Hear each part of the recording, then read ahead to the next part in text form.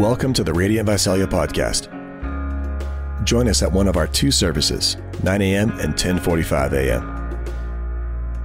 Download the Church Center app or visit our website, radiantvisalia.com, to stay connected with us. All right, enjoy. There is a heavenly city that I'm compelled to find. My name is Travis, and I serve as the lead pastor here, and that's potentially something I need to say because I haven't spoken in like 6 weeks. Is that right? One of my favorite things to hear, one of the most encouraging pieces of feedback I get is, "I did not know you were the senior pastor."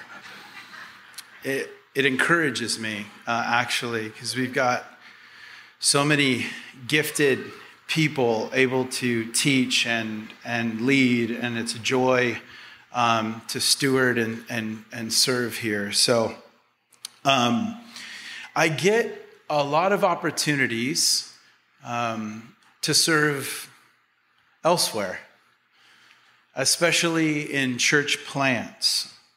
I don't do this on the side, like I've got a side gig consulting church plants. It's actually a part of my job here at Radiant and part of what the leaders have released me to do. So I just came from Tulare, where I spoke this morning because it's a significant morning in Tulare because they're installing elders. A significant marker for them and their journey of being established as a church there in Tulare. 2 weeks ago, I actually had the opportunity to be in San Francisco, helping Tom Shaw, who's a part of our family, and up there planting a church. So this is part of what I get to do, is roam around and serve.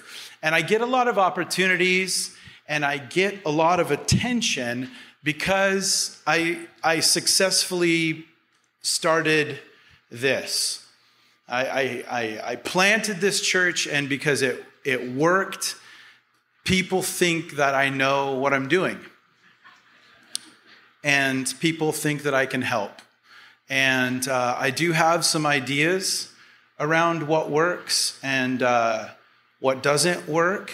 But yeah, I still feel genuinely just... Yeah, I'm a little surprised that that this worked. So anyways, I get invited to be the expert, and I step in, and because I get invited to step in and get treated like the expert, and because this attention and because these opportunities come my way, I'm tempted, like any human being would be tempted, to think that this started and worked because I was exceptionally gifted, that my wife and I were called of God, and we were the business, and this is why this worked. That's like a temptation. But over the years of traveling and over the years of supporting church plants and over the years of stepping into situations that are working and stepping into situations that are not working, not just in this state, but in other states and in other countries, one thing has become really clear to me. This did not go because I was gifted. This went because I had an exceptional team. I had a committed core of people around me that most church planters would die for.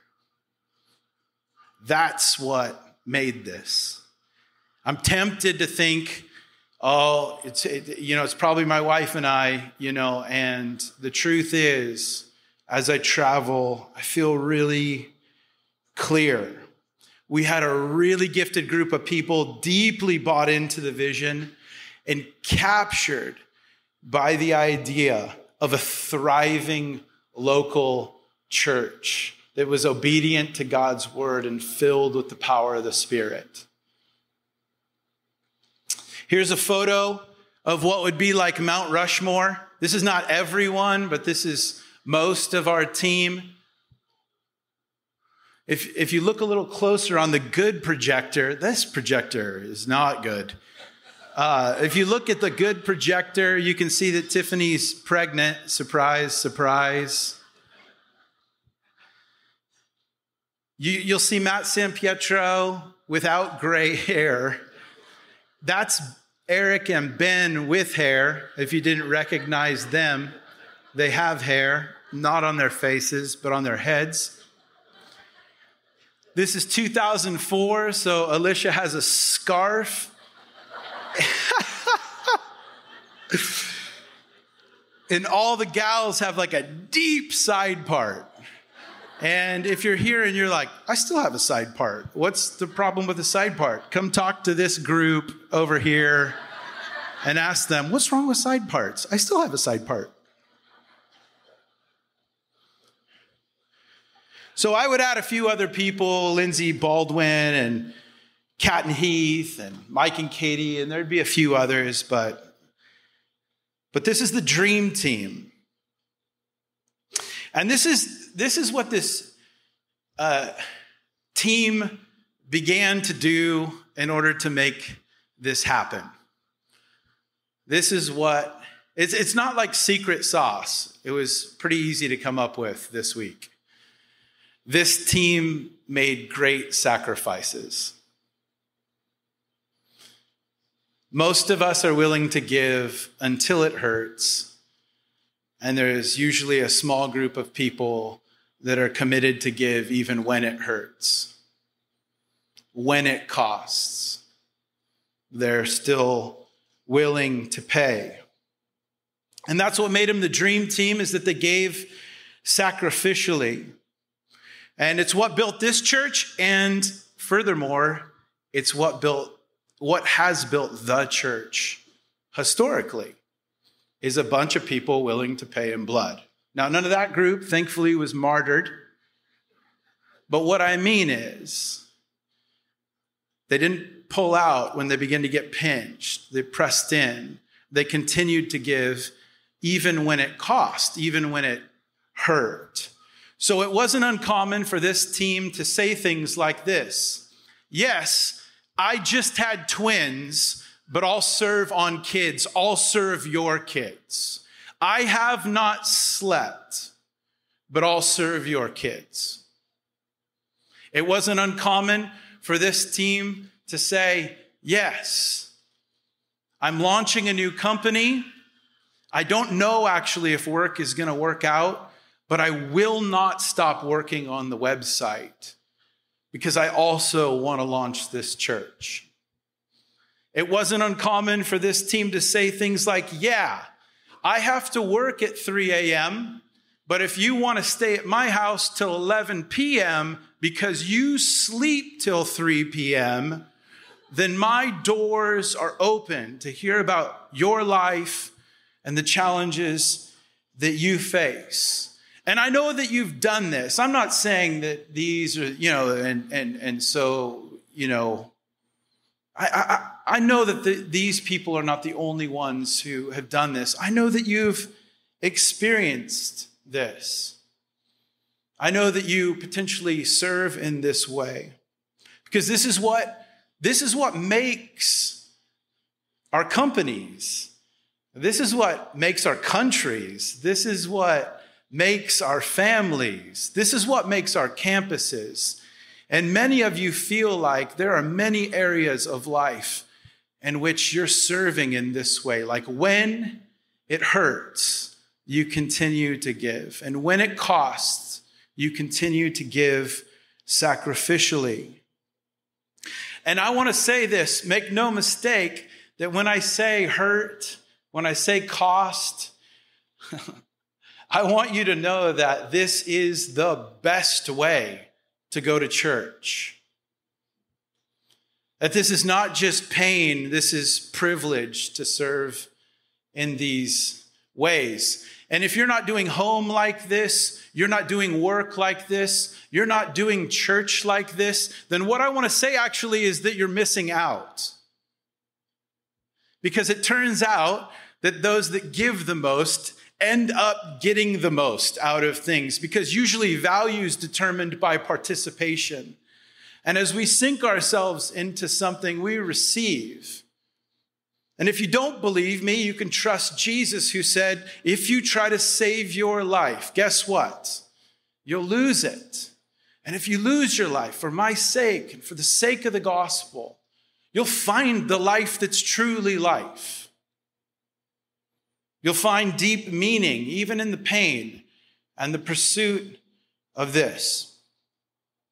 Can I tell you another, I walked, 10 miles to school in the snow uphill story? Is that all right? I am the senior pastor, so allow me to have a senior moment. Just reminisce a little bit. It was uphill. It was cold. I want to take you way back, 2019. Remember 2019? That might as well have been like another era. 2019 is like the 70s or something along those lines. We're talking about pre-pandemic days. And it feels like a long time ago. And I'm aware that everyone's walked through a lot and probably still traumatized and wounded by what we've just walked through together. 2019, I used to sit around with these pastor buddies, and we used to talk. And you know what we'd talk about? We'd talk about what is kind of called the 80-20 rule. And you'll see this in a lot of different fields or kind of areas. But in church, what we meant when we said 80-20 is that 80% of the work is being done by 20% of the people. And we would sit and we would strategize. I wonder how we could catch people up in what we're doing. I wonder how we could move beyond 20%. I wonder how we could see every member ministry happen in our churches. We would love to see more than 20% of the church engaged in serving and participating in what we're doing. March 2020 hits. And what was 80% of the work being done by 20% of the people here in the church becomes 95% of what we're doing being done by 5% of the people here, because who we are together shuts down. All of the opportunities to serve are reduced to me and Forrest walking out into an orchard and making a video that we broadcast into your home. That's the expression of our togetherness. Now, thankfully, many of you kept giving, and so many of our staff were able to stay on. So Sean's here receiving the money. Mike's here trying to keep things going, and I'm doing my best to become a televangelist. But what happens is that 95% of kind of who we are and what we do together begins to be done by an even smaller group of people.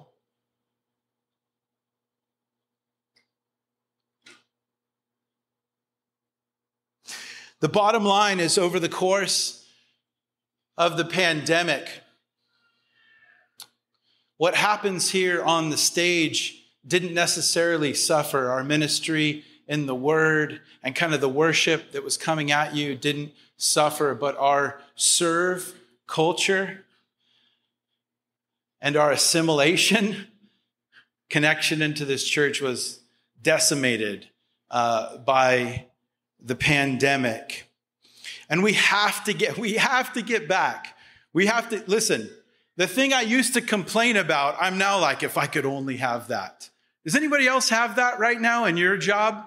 Where you're like, I used to complain about that. And now I'm like, that's a goal in my life. If I could just get back to 80% of the work being done by 20% of the people, that'd be so helpful.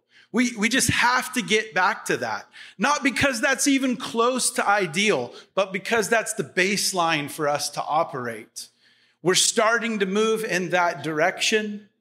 10% of those who are active in our church are serving in some capacity, but we have to move beyond 5 and beyond 10 to at least get to 20% of those who are active in our church serving in some way in order to facilitate this expression of who we are together. So over the last 3 months here at Radiant, 1,647 people have participated in something that our church is doing. And so we're needing 329 people engaged in serving here in our church. That's worship, sound, slides, kids, in order to make our mornings work. There's a lot of different people who are working. And like I said, right now, 10% of our church is engaged. So we've got 160 people out of the 1,600 serving in some way. 160.4. I don't know who the 0.4 is, but you need to step up your contribution around here. You're a decimal of a person here.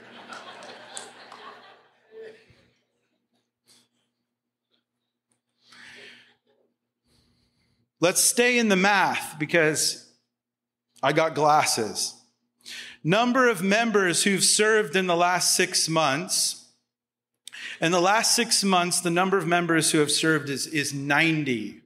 That's 38% of our membership. In the last 4 months, 76 members have served. That's 32% of our membership. In the last 2 months, it's down to 62 of our members. That's 26% of our membership. That is people who said, I'm with you and you can count on me to serve. 26% of them are actually doing that.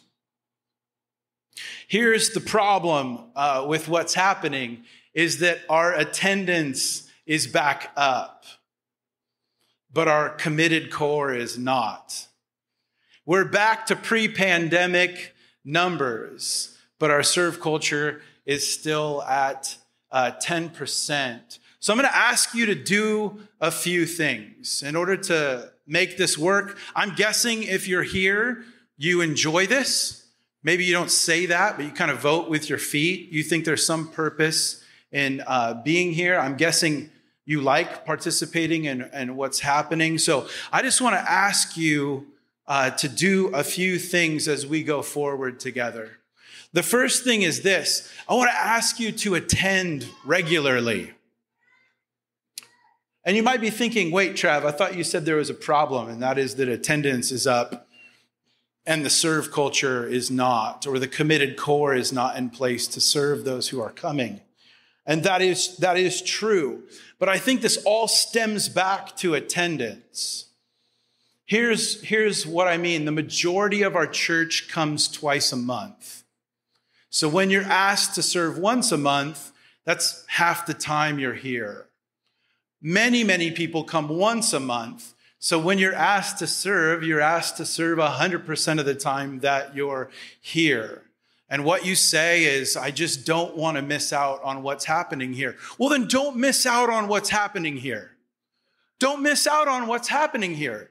Don't solve that problem of serving 100% of the time by not serving. Fix that problem by attending regularly. Come every week. You can do it. It makes a difference. It does. I'm not guilting you. Your presence here makes a difference. That you show up ready to connect, ready to worship, ready to sit under and respond to God's word. It makes a difference. If the pandemic taught us anything, it was that this is significant. This is significant, what we do together. I can't tell you the carnage that came to us because we weren't doing this together. Come regularly. Well, I lost my place.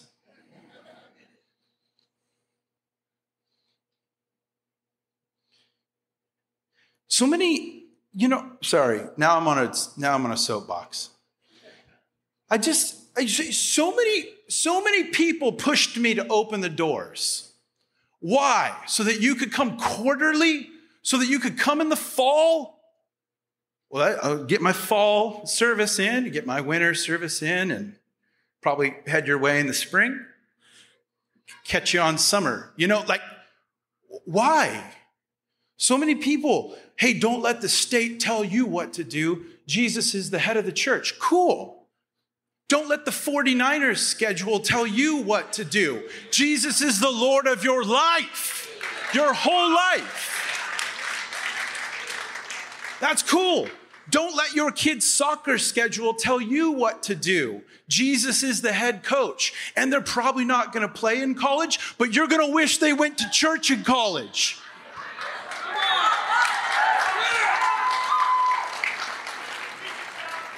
Don't let the almighty dollar determine what you're going to do. Jesus is your treasure. He's what you want. He's what you long for. And we find him here together. This is significant what we do. And I'm not trying to get legalistic here, but legalism is not our problem. Legalism is not our problem. License is. Cheap grace is. Consumerism is. Just a generation ago, you went to church Sunday morning, Sunday night, and Wednesday night, and you didn't miss. Attend regularly. And then a portion of that, you can serve. There's no formation in our lives without repetition. Doing this week in and week out forms us, it shapes us. The second thing we're resurrecting is this idea that you would attend one and serve the other. That was where we started when we started 2 services. We're going back to 2 services, but this is where we started, and slowly over time we've fallen away from this. So I know that there are valuable things that happen here. I know you don't want to miss me yelling at you about your kid's soccer schedule. I know that that's important to sweat with a group of people. I know it's valuable to be in here. So be here. Serve one and attend the other. We've made a decision to smash our services a little closer together to accommodate this. So when we come back together in 2 services, we're going to have one at 9 and we're going to have one at 10:45 so that we're done at 12. That means the services will be 1 hour and 15 minutes long. You'll see a slight adjustment to the teaching and maybe a slight adjustment to the worship.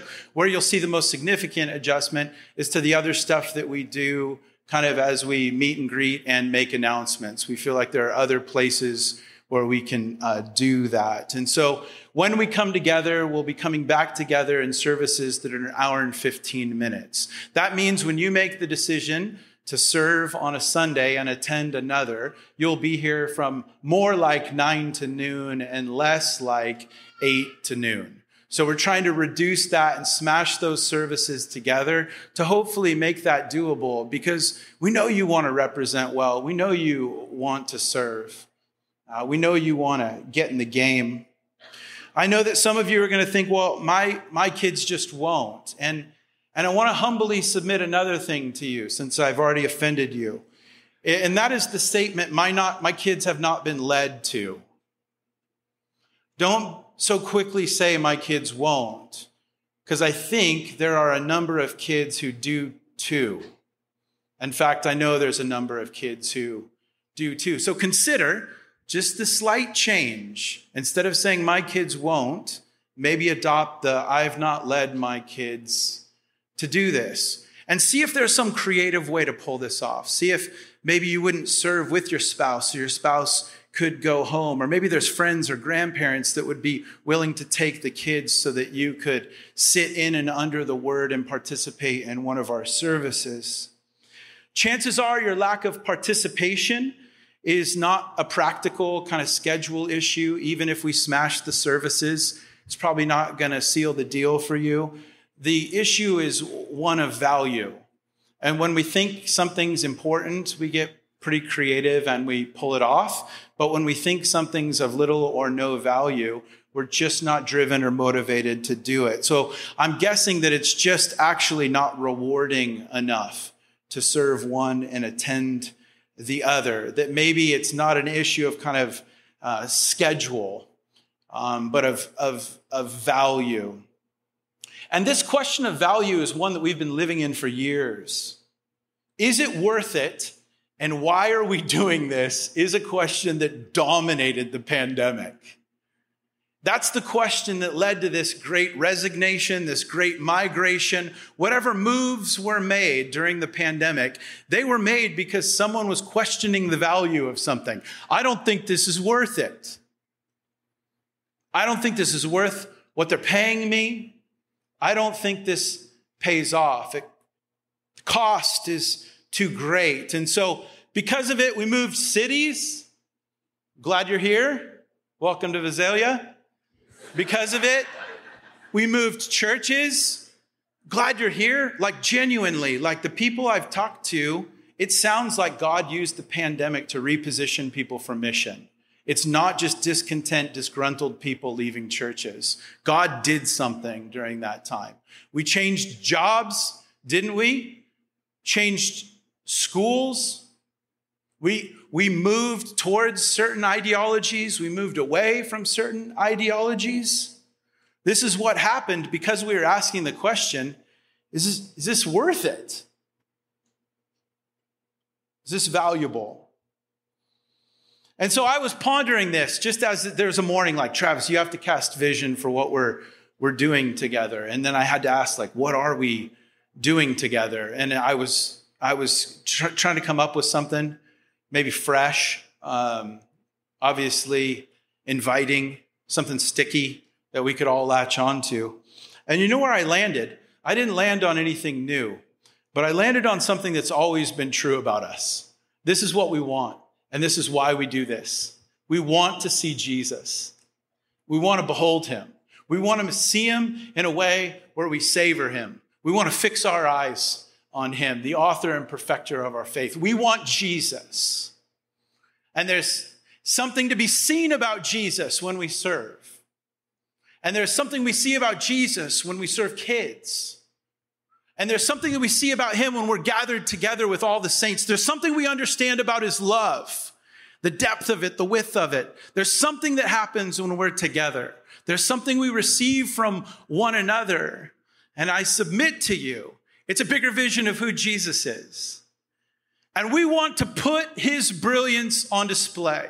We're not radiant as the result of our own efforts. We're radiant because we want to see him, sit with him, be in his presence, and then reflect him to others. We believe as image bearers, we were made to do that. We will put something out. We will put something off. We will reflect someone or something. And we want to put his brilliance on display by being obedient to God's word, living true to the truth that we know. And we want to be surrendered to the Holy Spirit, empowered by the Holy Spirit. And we want to be devoted to God's mission so that the lost are found. So that prodigals who left the church a long time ago come home. So that disciples are formed and then churches are planted. That's it. I don't have anything new. That's what I'm still here. I still want to do this, except I don't want to do this. Isn't that true that in most of us, there's just competing desires where what we say we want is not always what we want? And most of us have come out of COVID-19 beholding, well, I don't know, what is it for you? Beholding uncertainty. Beholding uncertainty and putting people on blast. By being obedient to our flesh, I'd like to eat that, drink that, surrendered to cultural currents and narratives, and devoting to saving our own rears. This is the creep that's gone on in all of our lives. In my life, I've watched mission creep happen. Some of us have been beholding madness and putting up with Zoom school on the display.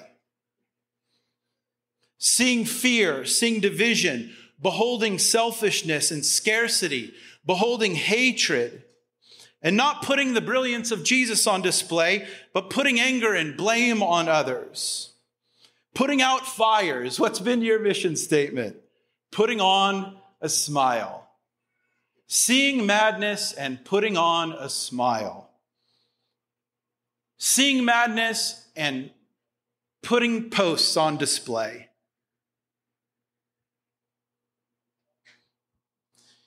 We've lived devoted to being right. We've devoted ourselves to being isolated. We've devoted ourselves to survival. We've devoted ourselves to a show. We've been devoted to not getting a divorce. It's required some effort. And we can laugh or cry about this stuff, but it's been true for most of us adrift. So I just want to call you back to beholding Jesus, seeing him, fixing your eyes on him, savoring him, staring at him, and then reflecting him, putting his brilliance on display. If we give only until it hurts, can we put the brilliance of Jesus on display? What are we reflecting when we give only until it hurts or only until it costs us? We're reflecting our culture. That's not a reflection of him. Our world won't know him. Can we put the brilliance of Jesus on display by being with one another until being with one another starts to feel like bearing with one another? And when we have to bear with one another, we're going to bail on one another. See you later. Good luck with that. Does that put the brilliance of Jesus on display? No. In order to put his brilliance on display, we're living to seek and save those who are lost. And we want to give even when it hurts, give even when it costs. We built this mission statement so that issues could be addressed and traced. So when the lost aren't being found here at the church, we go, I bet we're not devoted to the mission. And then we go, we trace it up to the top and go, there must be something about Jesus that we're missing because we're not reflecting him.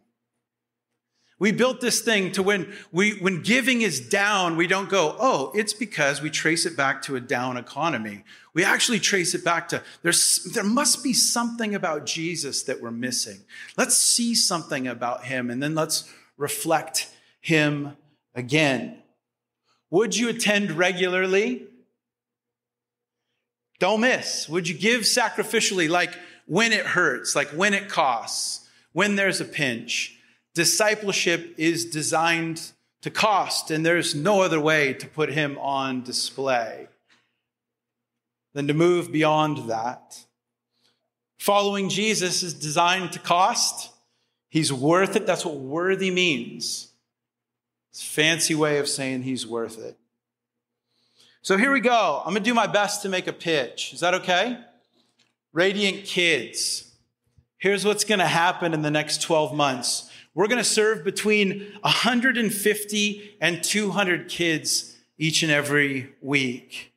Rather than just judge the next generation, rather than fret about the future of our kids, we're going to get in there, roll our sleeves up, and tell them about the God we know who's faithful and true and able to see them through. We're going to invest our lives in them and build relationships, because that's the vehicle by which God does discipleship. So 200 kids each week are going to hear about Jesus, and they're going to learn from the scriptures. We're going to serve and support parents by giving them some time and some space so that they can get something to give away. You can't be pro-life and not be pro-kids ministry. This isn't about a one-time vote. This is about voting every day with our time and money. I'm all for voting pro-life, but would you vote it every day with what you do and with what you have? In the kids ministry, we're going to flip and redecorate 10 classrooms to make spaces that are conducive to learning and exciting to be in. We're going to host over 300 dads, and they're going to dance the Macarena with their daughters at the daddy-daughter dance. We're going to launch 75,000 Nerf bullets. 300 mothers and sons are going to participate in our Nerf gun war. We're going to install a new playground in the next month. We're going to produce dances again during the Christmas and Easter season. We're going to serve Highland Elementary, and we're going to make our way across the street to see how we can serve Pro Youth. We're aiming to be staffed, fully staffed, with 250 people serving our kids. There are 28 different ways to do that. So don't just decide that you can't. Put your name in the hat and start a conversation with Cassie about this season of life and how you might be able to serve us. As the media team in the next year, this sanctuary is going to get AC. Can I get an amen? That has nothing to do with the media team, but it's just kind of what I'm thinking about right now. You know what is coming is new overhead lighting and new lighting on the stage. For those of you who can't read your Bible here on Sunday mornings, you're welcome. There's new lighting coming in that the media team's going to oversee and design. New projectors are coming our way. And as always, kind of beautiful and thoughtful decor is something we're going to do. Every ministry in the church gets from the media team 2 special videos like the one we just saw about kids, and you can be a part of producing that. Every event's going to be artfully promoted, documented, and then celebrated in the church. And if that communication is valuable, join us. We're going to help communicate, and we're going to help recruit what's happening. And there's going to be tech support for all the media and the events and the services. And everyone in the body from the media team is going to receive slides that are on time. So you're like, what? You're talking out your butt now. No. I'm talking slides that are on time. We want to work to have effective, clear, and timely communication on all fronts. We want people to see and hear the good news. And when we come together, we want to be together. And the media team's a huge part of keeping together, even with sounds and slides. It's important. On our social media, we're going to put films up and out. The best of Radiant's going to be shared online, not just the announcements or the sermon archives. Everyone in the world, Forrest wrote this. This is pretty big. Everyone in the world, because this is the World Wide Web, they're going to get access to world-class teaching. Thank you, Forrest. And worship that Radiant is known for. World-class worship. On social media, they'll get access to our podcasts, access to the films, and really intentionally crafted content to help people navigate what they're currently facing and bring them into a relationship with Jesus and bring them into a relationship with his church. If that's exciting to you, sign up to be on this media team. We need 20 people to participate and bring their skill sets in order to accomplish this. How many of you love being a church downtown? All right. Let me ask it this way. How many of you want to move to Caldwell and Acres? Then you have to sign up for the security team.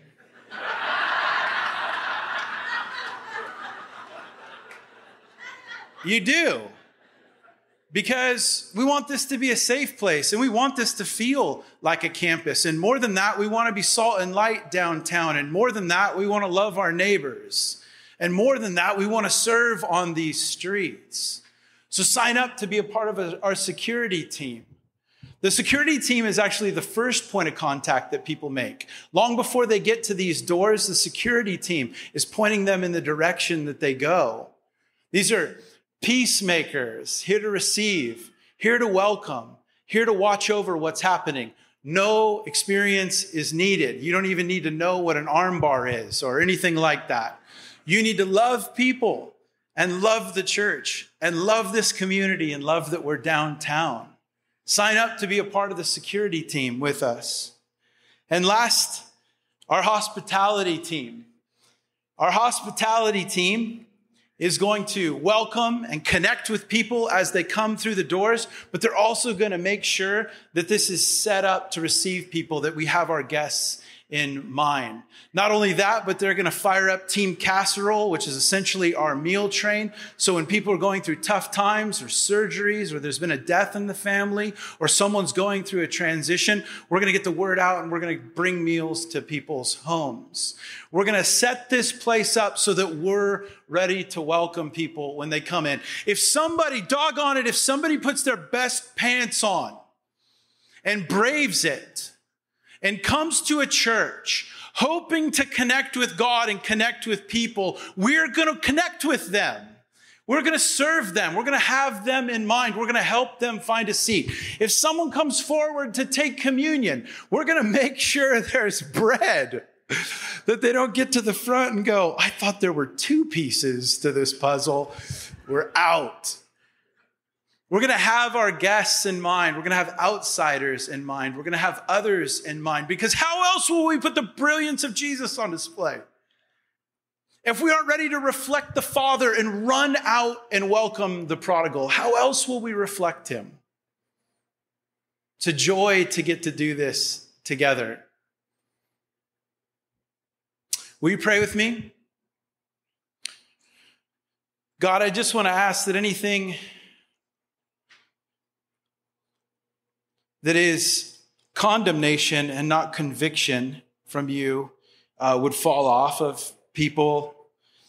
I know it's no way to sustain anything in my life or in anyone else's. And I want to ask Jesus that your words and your call would be clear this morning. I want to ask, Holy Spirit, that you would move on people's hearts, and in the day of your Spirit, that people would volunteer willingly. Thank you. Thank you, Jesus, for seeing us through this pandemic. And would you help us open our hands. Help us give our lives away.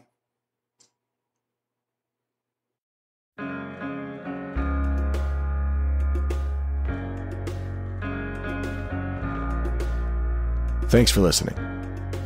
We want to be a resource for you as you walk with Jesus. So please connect with us at radiantvisalia.com. Until next time.